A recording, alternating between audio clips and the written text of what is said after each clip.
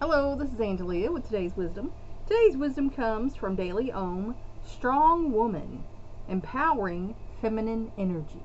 Now, some people have a problem with strong women, but I'm not one of those people. You might have guessed that. So often in our world, we tend to think of strength as a quality that arises from a place of firm determination and a will to succeed no matter the cost. And sometimes that's true. That's not always a good thing.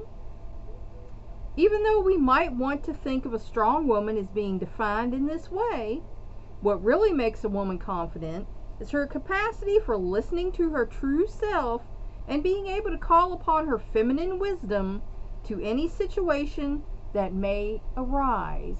And men call it women's intuition. And it's basically the fact that we have 3 times the connection in our corpus callosum. Our logical and emotional sides talk to each other.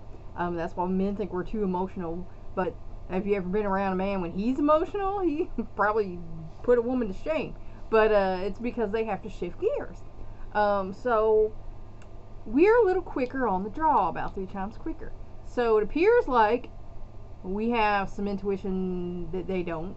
What it is just we see things quicker, and that's why, sometimes we kind of warn our male friends or whatever about a situation. They're like, oh, no, it's not like that. And then it is like that. So, because we could see it. A woman does not need to step into an assertive role or act like a man in order to be effective at what she does.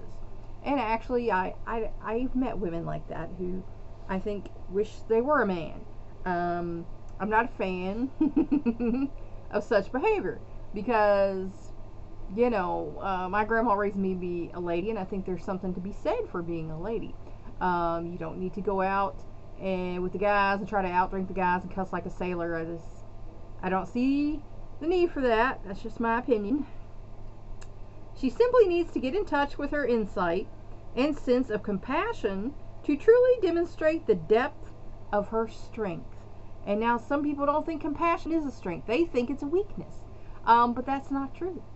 Because when you come from a loving place and you have love in your heart, you can be compassionate and understanding for others. That doesn't mean you have to accept their behavior, but you can have compassion and understanding for others. And when you can do that, then you've matured some, and you're a loving person. Listening to the feminine side of ourselves may not seem easy at first, for this type of energy is something that is often overlooked in many aspects of our everyday lives, because the world is go-getter, world, and a lot of times, the more feminine aspects of, society get pushed to the side for the more masculine, go and get it and be strong and blah, blah, blah. If we can connect with the part of who we are, however, we will find that there is an unlimited wellspring of strength available to us. And that's inner strength. Strength of character. Strength of mind. Strength of heart.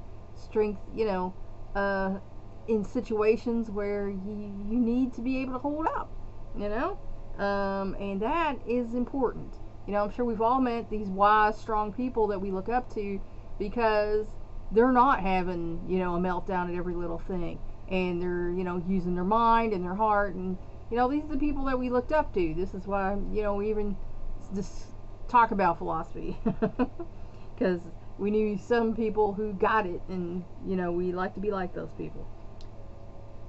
Our capacity to tap into our intuition and listen to our inner guides, to take into account the needs of those around us, and to view a situation with compassion and love are ways that we can show the world the true power that is part of our feminine nature. Because the feminine is powerful. My goodness. The feminine is usually more constructive than your masculine. Your masculine is usually a little more destructive than the feminine. So the masculine should take into account the feminine, because, the masculine is usually quick to judge and, make things right, or, fight, whereas the feminine is a little more thoughtful, and compassionate, and is willing to take a situation and turn it around for what's good for everyone and be more constructive about it. And that's just a fact. When we learn to integrate this source of strength into our daily tasks and decision making, we will find that we can be more flexible and open to the things that happen around us, and more receptive to new ideas. Because, that is part of the feminine side, is to be receptive and to, think, and to be willing to communicate and work out differences. That is a feminine strength. Not only will we see the world in a different light, but we will truly start to realize the potential for this form of energy to both empower ourselves and those around us.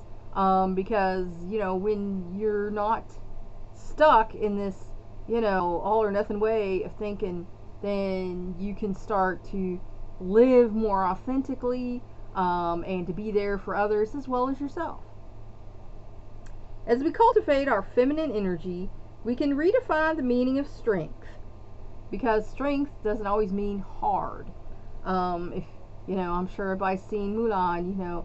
The strength of the willow is in its bending. The wind can blow it over, and then it'll sit right back up. So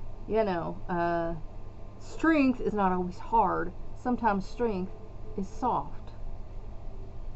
By embracing our feminine power as something that is strong in its own right, we are able to use it with true assurance and determination, and draw upon what truly belongs to us.